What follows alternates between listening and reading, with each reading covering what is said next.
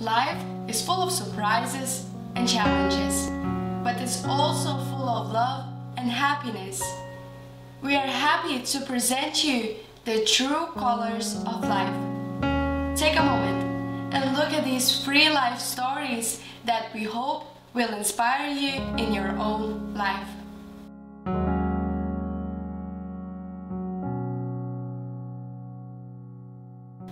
Many are sure that love should be the main pursuit in life.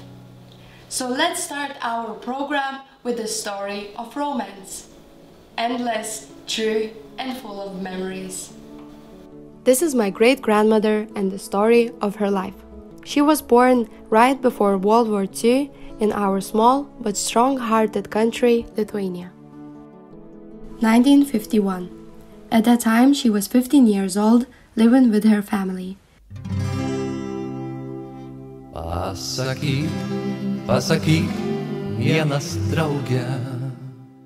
Lithuania is under Soviet Union occupation, and Stalin gives orders to report everyone who could be a threat to Soviet Union authoritarian regime.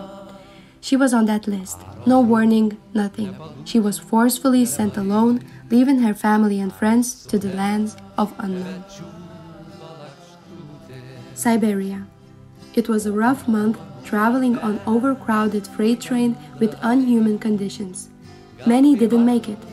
Fortunately, she survived and started her new life in Krasnoyarsk.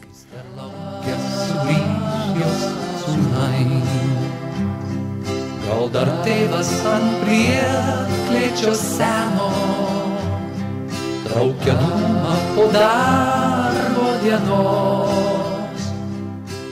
In a small town, after hard work, people used to gather together and dance. That's when she met my great-grandfather, her loving husband Petras. He was also deported from Lithuania. Actually, every girl there envied her that she got the most attractive men there. After a few years living there, working hard in the farm and for each other, they decided to continue their lives together and got married. Some time had passed and they had their firstborn son there. From the stories she told me, I believe her life was always full of love, irony, and humor. She knew that good days will come. 10 years in Siberia. No living conditions, no human rights, but a miracle happened and Soviet Union collapsed. Having this amazing opportunity, they returned to their motherland, Lithuania. There they had 2 more children and worked hard to raise their family. And a bit later, they had a bunch of grandchildren and great-grandchildren. My great-grandparents' love to each other is an example for me. They always supported, helped, and loved each other. Unfortunately, but after 67 years in the marriage, my great-grandfather passed away. However, he will always live in my great-grandmother's heart and memories. For me, her story shows how strong love can be and how much you can accomplish with it. Today, I can only appreciate the moments I spent with her, sitting next to her and listening to the story of her life.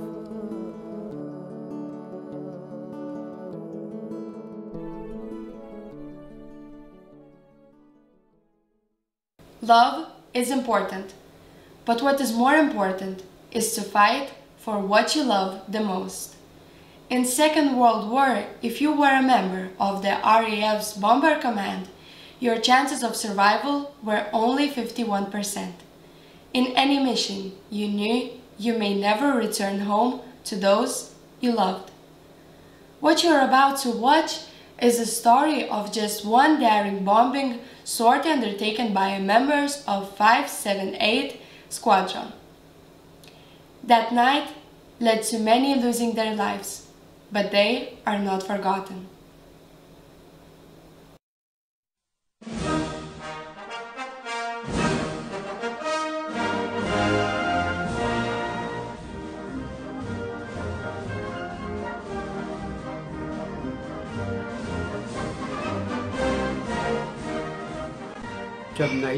April 1944.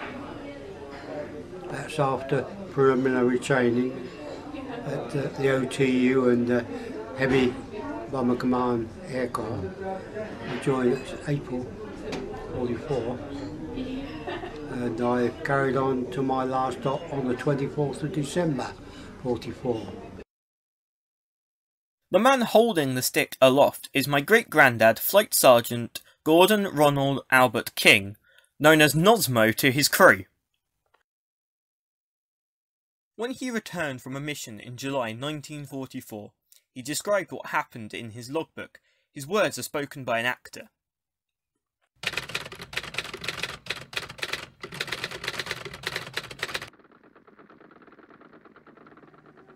Over the target, our starboard outer engine caught fire. Vines! Feather starboard outer engine. The pilot, by this time, was commencing diving turns to get out of the searchlights. The pilot had ordered standby to abandon the aircraft. Stand by to abandon A aircraft. standard practice when an engine is on fire. The navigator had passed the parachutes out and was endeavouring to open the escape hatch. I left the co-pilot's seat and went down to help him. The July 20th Bottrop raid had such an impact on my great-granddad that after the war he had this painting by David Beaver commissioned to commemorate the mission.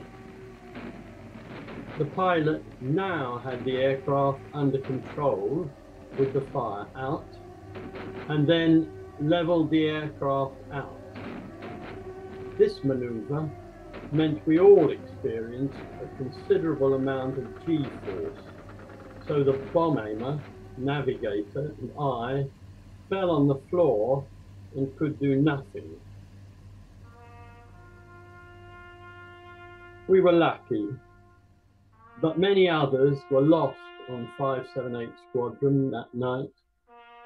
26 aircraft detached for the operation, 6 lost, with the death of 36 aircrew.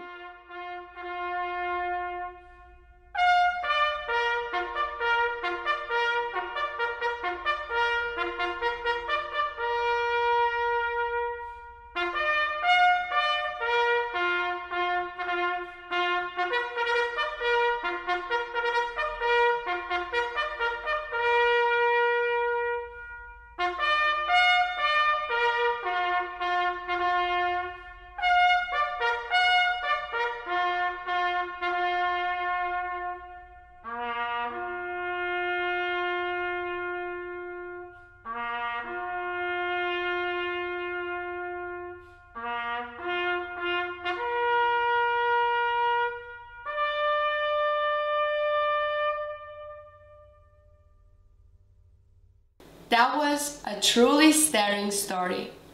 This next one tells an incredible journey of a couple who took a chance and moved far away from home in the search of their new life and new colors.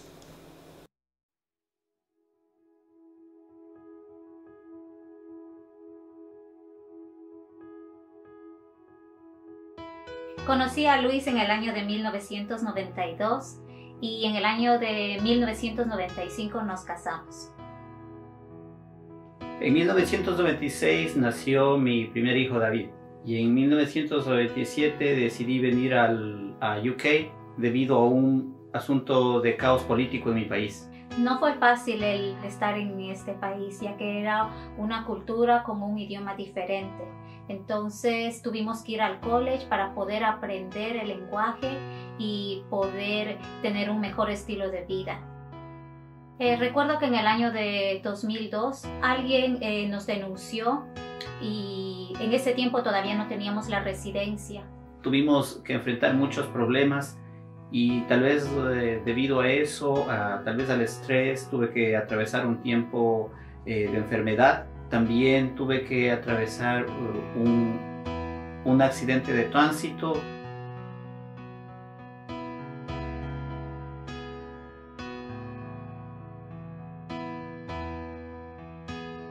La haber visto a mi esposo tirado en una cama porque no podía levantarse, no podía caminar, no podía sostener su balance cuando se paraba, fue para mí un tiempo muy angustiante.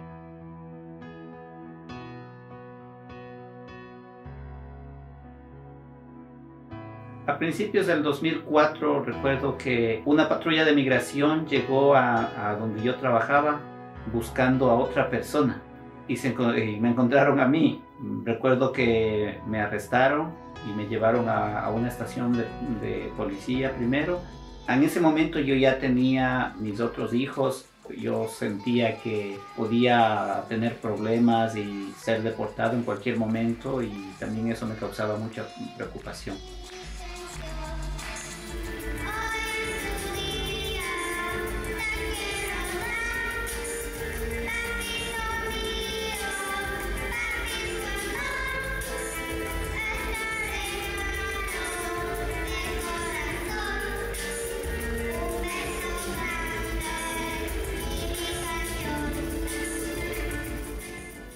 El gobierno del Reino Unido hizo una ley en la cual daba el privilegio a las familias de poder ser residentes en este país, y nos dieron la residencia posteriormente en el año 2004.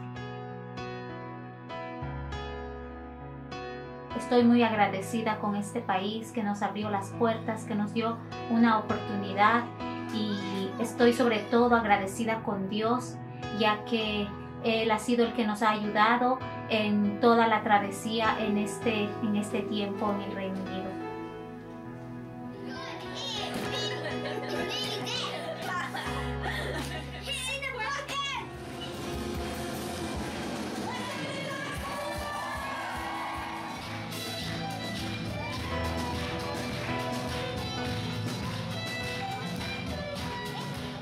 Creo que después de todo lo que hemos pasado, sí valió la pena. ¿Qué más puedo decir? Aquí he obtenido lo que vine buscando. Primero, la paz con Dios, la paz de mi familia, y puedo ver ahora a mis hijos cumpliendo ese sueño que yo buscaba al principio.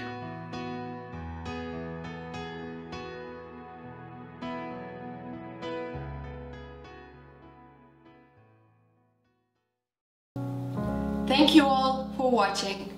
We hope these family stories showed you that life is not just black and white. One day it can be colorful, bright and shiny, but the next day it can be cold and dark. But this is what makes our life interesting, right? All the wars we have to win, all the challenges we have to beat, and of course, all the love we have to find. These are the true colors of life.